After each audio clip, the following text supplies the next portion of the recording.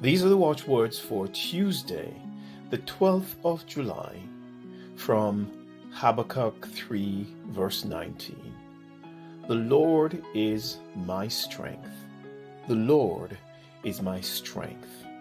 And then from 1 Timothy 4, verse 10.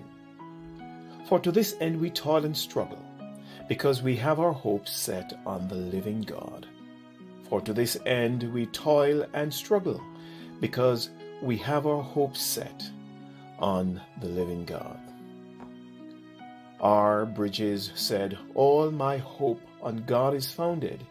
He doth still my trust renew. In Christ alone my hope is found. He is my light, my strength, my song. This cornerstone, this solid ground, firm through the fiercest drought and storm. What heights of love, what depths of peace, when fears are still and striving cease.